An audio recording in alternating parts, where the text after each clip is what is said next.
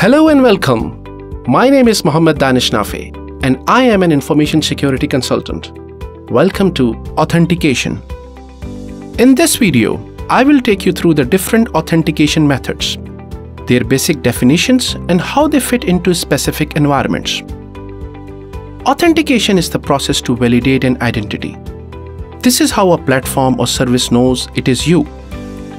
There are three basic types of authentication mechanisms. These are Type 1, something you know, Type 2, something you have, Type 3, something you are. Let's take a look at these in a little more depth.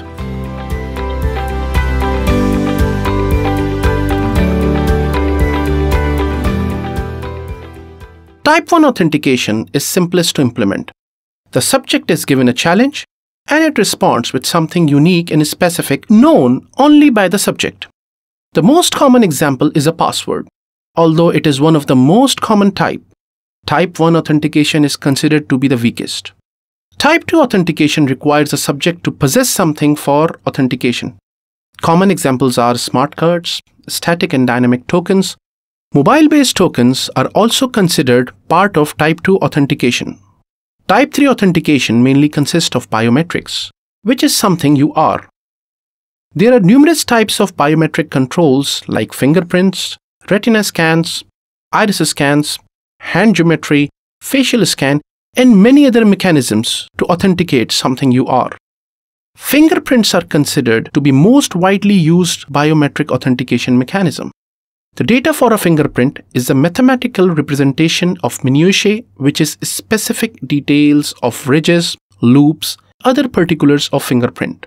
It is widely used for physical access authentication. Fingerprint authentication gives false rejection if there are cuts or sores appear on finger. Other challenges are indistinct pattern due to age factor. Retina scan analyzes the blood vessels at the back of the eye.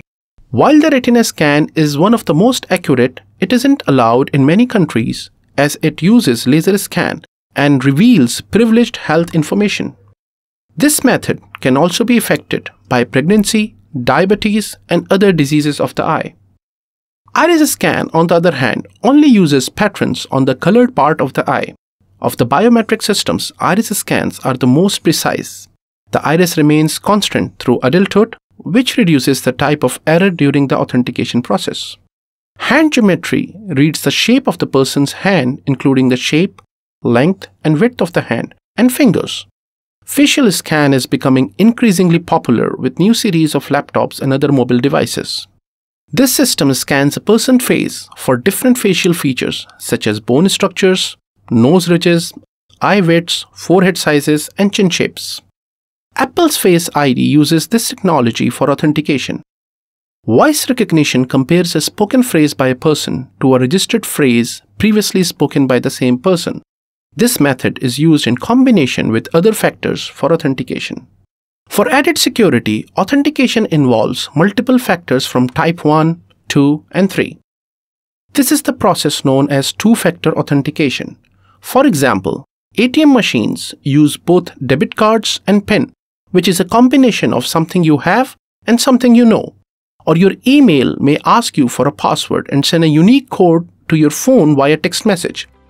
It won't accept your credentials until both conditions are met.